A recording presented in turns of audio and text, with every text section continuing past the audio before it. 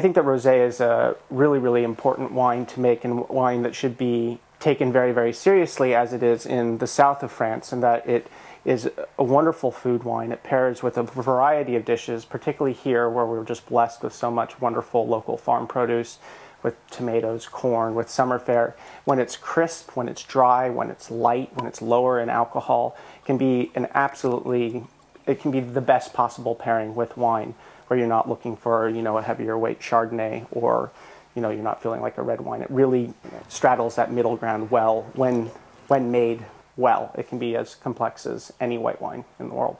I fashion my rosés not just on the French model, but on the Provençal model, where the grape is treated with the utmost respect, as in Bandol.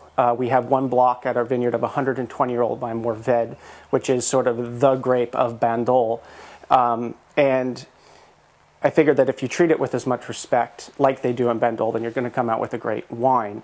In Bandol, they take the grapes, they crush them, they put them immediately into the press, so they're actually made for rosé. It's not a matter of saignée, which is the other way of making rosé, which you bleed juice off of grapes that were picked for red wine. And they put them into the press, and then they come out with something that's really delicate, that's really vibrant, and is absolutely singular in and of itself.